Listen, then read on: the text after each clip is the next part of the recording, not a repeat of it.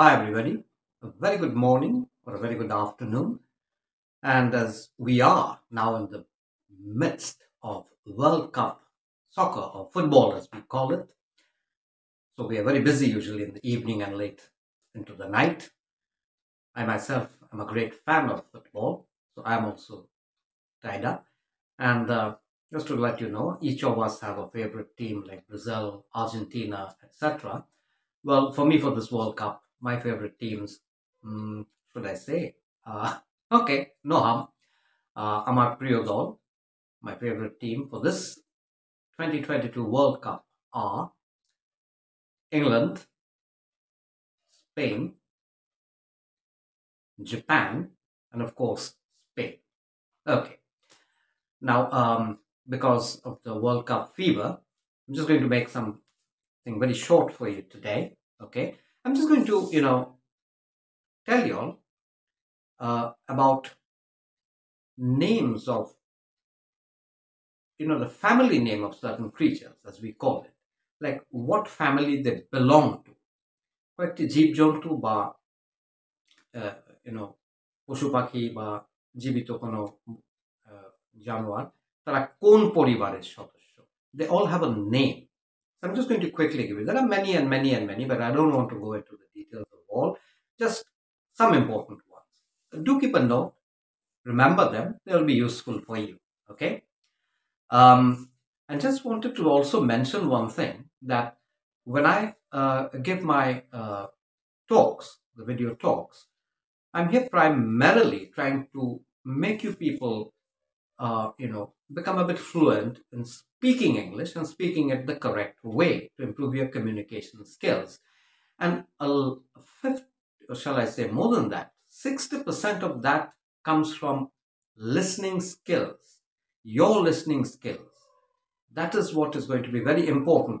But of course, you must listen to people who themselves speak correctly and with the correct accent and pronunciation.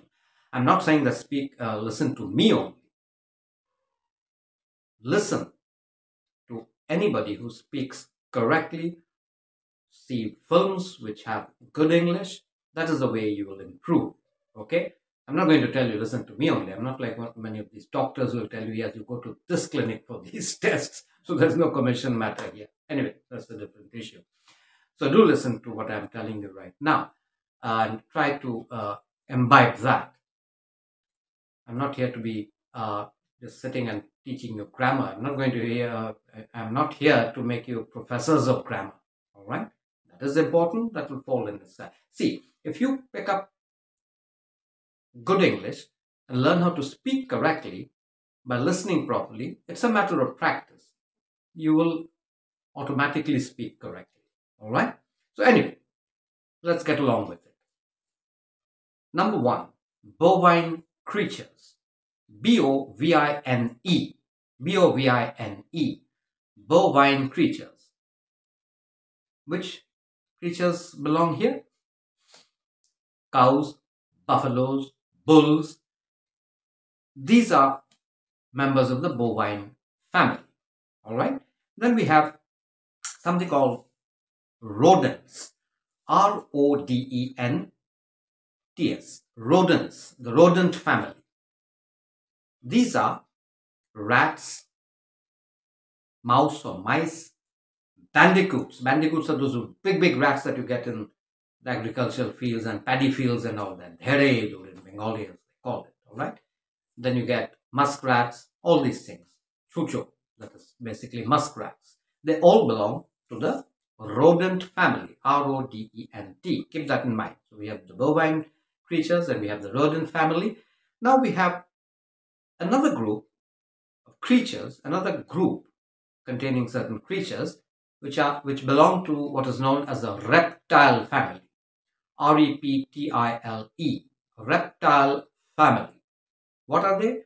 Here we have snakes, we have lizards, we have crocodiles, alligators, monitors, all these kind of things. They all belong to the reptile family, right? Keep that in mind. And then we have what is also known as feline creatures. F-E-L-I-N-E. feline creatures. What are they? We have tigers, lions, leopards, cheetahs, and our very own domestic cats. They all belong to the feline family. All right? Now, there are many, but I said I'm not going to so many of them. And then we also have another lot that is called the equine family. Equine. Equine. Who all belong to the equine family? Well, horses, donkeys, mules, etc. They're all members of the equine family, right? So basically, we have the rodent family, the bovine family, the reptile family, feline creatures, and do remember the equine family.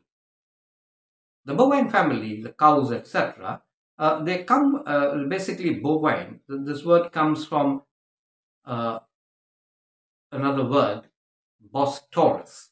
But anyway, all of them have different meanings, but don't go into all those details and complexities and all. It will confuse you more. Just remember the basics. That is all that is required. All right? So do remember these. They will be very helpful to you in the long run.